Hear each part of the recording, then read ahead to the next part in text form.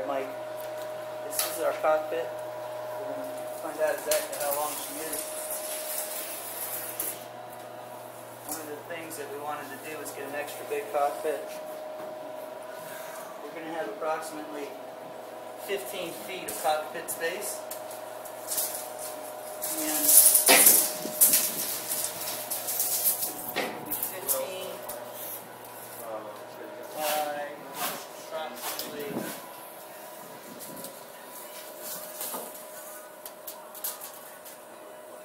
13.5. So 15 by 13.5 is going to be the cockpit.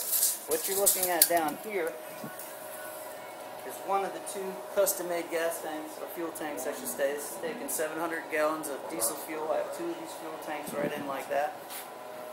Down here, as you can see, is our water maker system.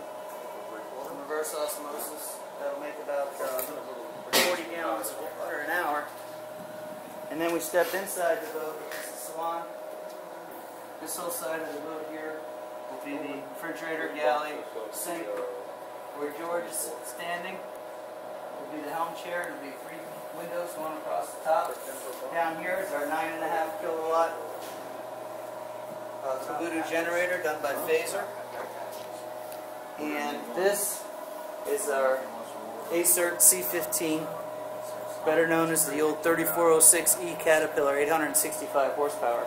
And this is that's a bad boy right there.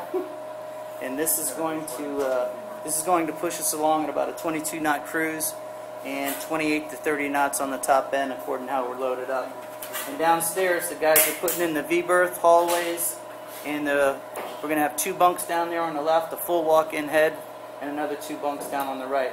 On the starboard side of the boat over here is going to be seating, and this boat will be able to seat 8 people looking forward while cruising. We'll have 2 1600 BTU air conditioning units in here, so it'll be nice and cozy.